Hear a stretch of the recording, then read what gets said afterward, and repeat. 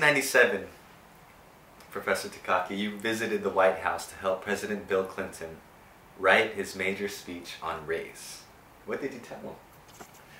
Well, this was an amazing opportunity for me to help the President of the United States write his major speech on race. So I thought to myself, what am I going to tell him? I decided that I would tell him about not the past but the future. So at the White House, we had a sort of seminar. I raised my hand and I said, Mr. President,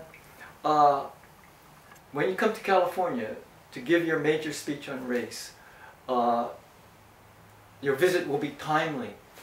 I said, sometime in the 21st century, whites will become a minority of the total US population. And I said, they already are in California. And so I said to myself, Ron, quick, crack a joke, crack a joke. So I said to the President, I said, welcome to the club, Mr. President. And this Bill Clinton, who's so sharp and he's so interactive, he winked at me. And he said, I know. Why do you think I'm doing all of this? You see? So when President Clinton gave his address, he entitled it, One America in the 21st Century, the President's Initiative on Race. And he highlighted the coming new America, the America of diversity to the nation. What would I say to Barack Obama today if I were to help him write a major speech on race? I would highlight this future. A new America is emerging, and Barack Obama symbolizes this new America. It is the America of diversity.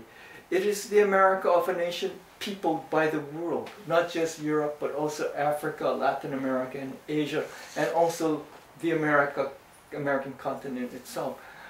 So we have this possibility for us to acknowledge and to embrace who we really are. We are a diverse people belonging to one nation.